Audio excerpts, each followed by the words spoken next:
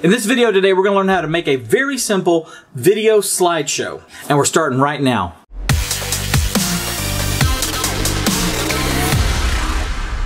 Hey, Dave Curley with the Church Media Guys. And if this is your first time watching and you want to learn how to use and exploit media and technology so that you can take the gospel to the world, start now by clicking that subscribe button and ringing that bell so that you don't miss a thing.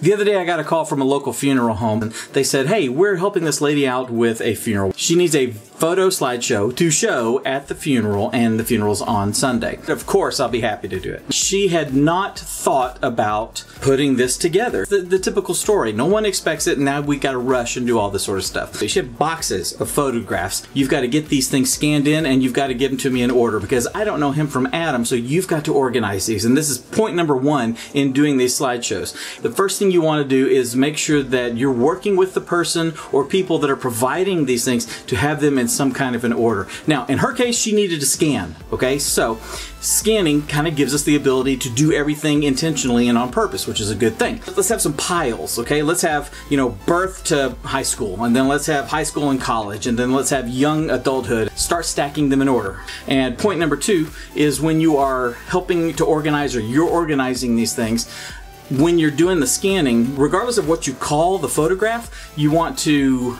give it a number.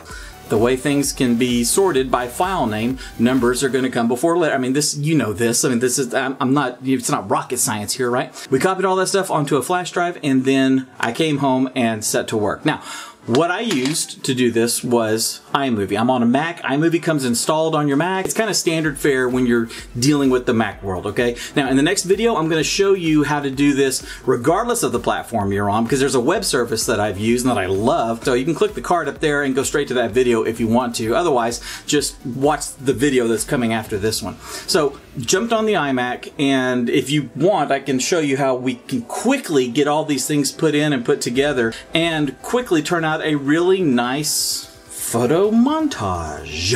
Let's go. Okay, so we got the files copied over into the memorial file photos folder here. We've got them all organized. Everything's nice. We've got several different categories here. And, here we go. Let's take a look at this. Birth. Okay, cute, cute. Cute. These are all great. This would be a good time for you if you needed to go in and clean something up. You could always do that with Photoshop. Just go in there and remove some scratches or something like that. We got a duplicate here, so let's get rid of this duplicate. Move it to trash. And there we go. Childhood. Yeah. Okay, perfect. We got all these great photos here. And then some digital ones, which are in the later years. And great, we're all set. We've also got our music. They got a couple of songs in here they want to use. They want to start off with Soul Man and then do this Alan Jackson one, and then if we have time, Amazing Grace. That would be cool. Okay, so let's jump over to iMovie, and we're going to create a new project. Choose Movie, and we're going to import some footage. Easy way to import footage is to just drag it in. So select this first little batch here, and we're just going to drag it in, and there it is. If it comes in sorted the wrong way and you need to sort it, if it was reverse or mixed up or something, you could just go to View and choose Sort Clips By and choose how you want it. So, we could do date, or we could do name or what have you. Where'd it go? There it is. And ascending, descending, what have you. Okay, so now I've got it in the right order because we numbered everything, and now it's time to get them into the project. So let's take the first one, drag it down there. Here's our little booger. Okay, now let's say we need to do like a little title. Let's just get that done here real quick, okay? So let's just add a title.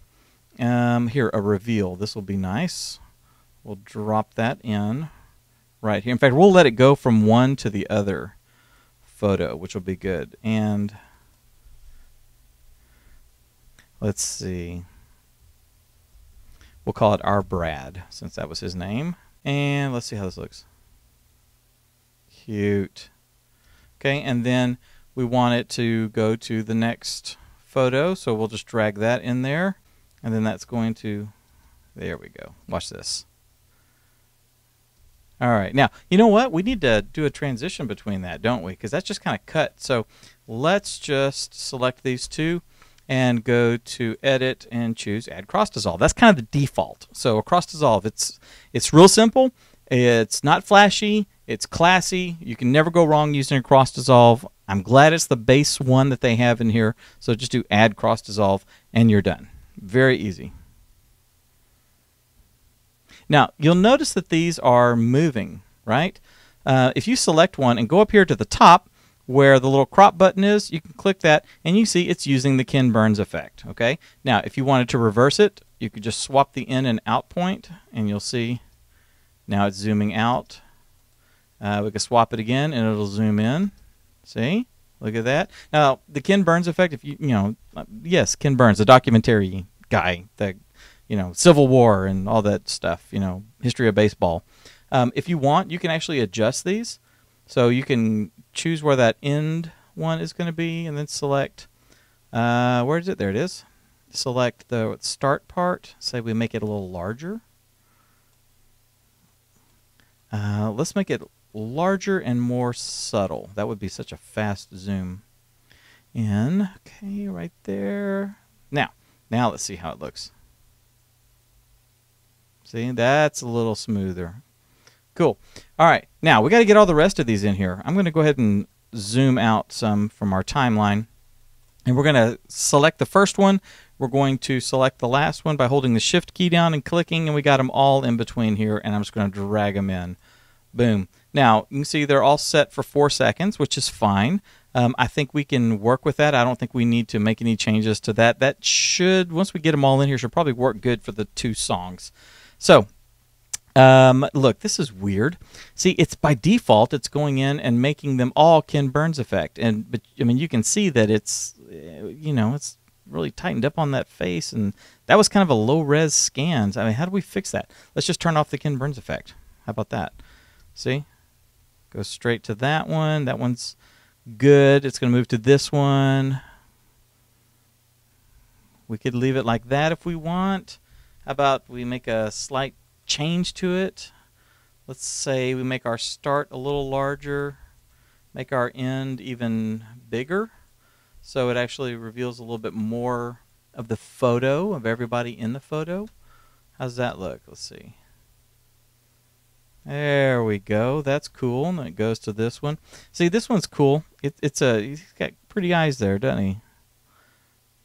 So that's actually a cool one. We could tweak it if we need. You're basically going to go through and do this for all the photos. Now, thankfully, a lot of them it does for you without any real issue. Yeah, that's a good-looking shot right there. Now, you do get into ones where this is a portrait photo, and it makes a stupid decision. I mean, just kind of neat. Foreheads, that's what we want. So when it does that, just go turn it off. I mean, she's way up here, they're way down here. Let's don't even try the Ken Burns effects. Just turn it off. Let's go to this one. What do we got here? Him in the kitchen. Okay, let's make our end point just a little bit larger, and so we'll go from a tight shot to revealing his birthday cake with him. How about that? There we go. And then we bump to the next one, he and his dad. And then we go to the kids. Okay, this is a great shot of the 3 of them. So let's just make a little editorial change here. Choose that one. There we go. Now, let's see. There we go. Now let's see how this looks. There we are. That's a good one. Then we go to the one by the car. Okay. Let's make our start out here just a little bit more, and we'll kind of zoom into it. All right, cool. So you get the idea. You're basically going to go through and make these editorial changes to all these as you see fit. Look, kids are getting cut off here at the bottom. Let's just tweak this one. You're going to go through and do this with all of them. And the cool thing is that it happens really quick. It's not like it's a big major undertaking here. You got 100 photos. You can do this in about 10 minutes. Okay, so it's not that big a deal. Now, we need to go ahead and put the next batch in. So I'm going to go back to Finder, and we're going to grab Early Adulthood. We'll grab these, drag them in. Okay. And let's see, that one. See, this one needs to be fixed, so we'll just turn it off. This one, let's see. There we go. Oh, it's going to end up being with them in the bottom of the frame. We don't want that. Let's just tighten up a little bit. How about that? There you go. And then there he is graduating. That's cool. We can't really tell he's graduating, so let's just make our end point or our start point like that. Our end point out even further. And now it's obvious that he's the consummate graduate there. Look at that. It's a good shot. Here he is with the family. Okay, that shot is a little wonky. So let's make the start just a little bigger. You're going to go through and do this with all these. I don't want to get too terribly bogged down in this. Once you understand the idea that we have here, you just need to go through and fix it, okay? So there they are. There he is. Look at that. Look at those old cars. That's awesome. And then here he is with the family. That one we need to fix because we got a little one down there. Now, let's say we wanted all of these to be fixed. The cool thing is you can just select all of these and then hit the little crop and go to turn it off. And now all of these will just be straight shots, right? And then we can come back in with the next batch and go back to the Ken Burns effect if we want to. So let's go ahead and get the rest of these in.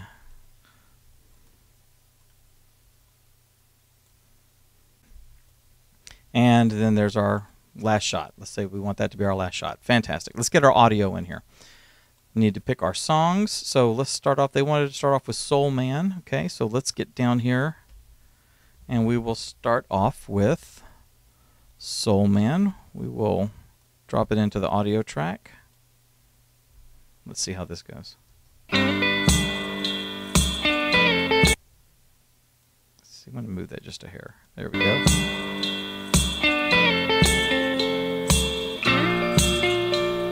Awesome. Okay, let's make a little tweak on this one. I actually like that it actually like does a jump cut to this one instead of doing a fade.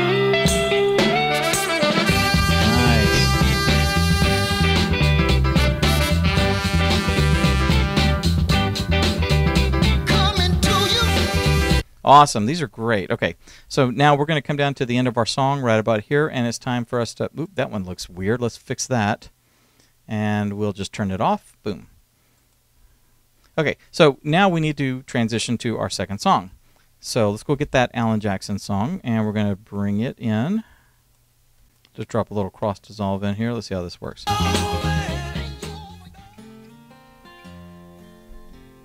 See, our audio here, we have a little problem. Our audio is like really low.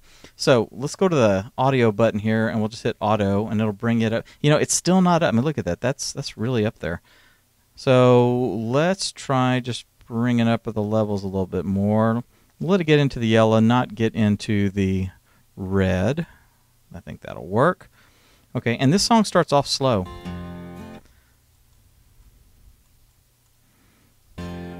Where's he going to start singing? Boom, there you go. He starts to sing right there. All right, so let's just take this one and we're going to trim this down. And I'm going to move it up here into that. Now, look at that.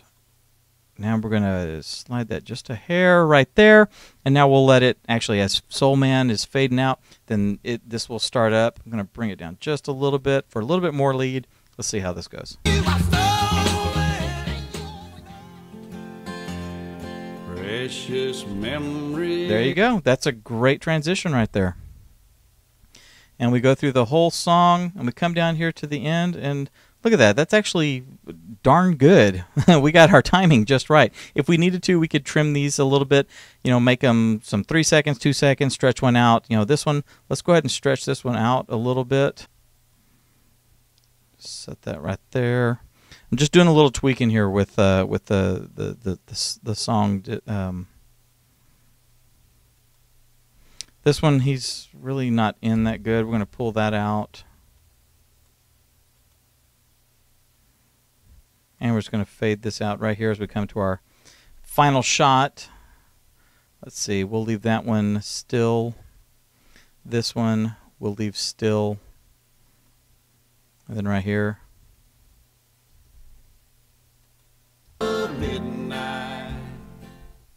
Okay. Now let's get this. In the stillness. All right. Now let's select all of these here. I'm going to shrink this down some more. And we're going to select all of our audio, or excuse me, all of our video tracks there. And except this one right here. And I'm going to go to Edit and do Add Cross Dissolve. And now we have cross dissolves, except, hang on, let's get rid of that one. There we go. And let's see how this goes. There we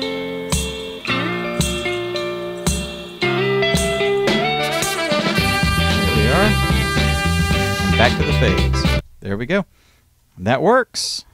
Come down to the end. And we fade out to our final. In the stillness. And we're going to take this, we're going to make that be our final one, and then it fades to black, and that's all said and done.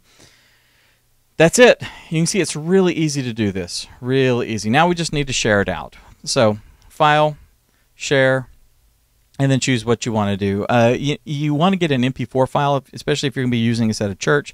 So I would just do Prepare for Facebook, and we'll make sure that it's a nice HD video here. And we'll hit Next. It's going to ask us where we want to save it. We will put it in our Exports folder, our Brad Memorial, and hit Save, and hit Next, and it goes off and does its thing. And there you go. Once you get the video out, if it's an MOV file, then you may want to compress it to an MP4, or you may want to use one of the other presets they have in there, like to Vimeo or to YouTube or to Facebook. You know, do that if you want. That's fine. You'll get an MP4 file. You can then put it on your stick and take it up to the church and play it through the system.